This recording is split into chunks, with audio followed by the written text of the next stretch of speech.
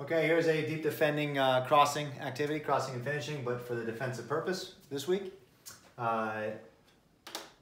We have the ball, we open up, it is 5 against 5 in the middle with neutrals on the outside. On the outside there are 3 zones, okay? So as they look to keep the ball, if there is a lot of pressure on them, they can use zone 1, the near zone, as a purpose to keeping possession. So now as he comes here, let's say, boom, we're able to find the ball and we're able to switch it to the other zone 1 just for possession purposes, okay? The objective for the attack is obviously to score a goal. So if we find it into the middle zone, zone 2, this creates an overlap.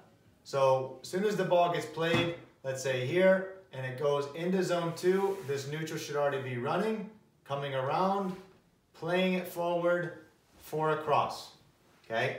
As this is happening, the blue team would be defending. We are in a complete zone.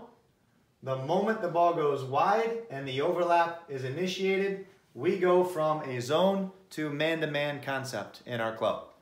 So the near player should pick up a zonal position. He is the only one now that would be in a zonal position. He's to basically everything inside of him would go towards the keeper. Everything in or outside of him, he could attack the ball out, but take away the critical area.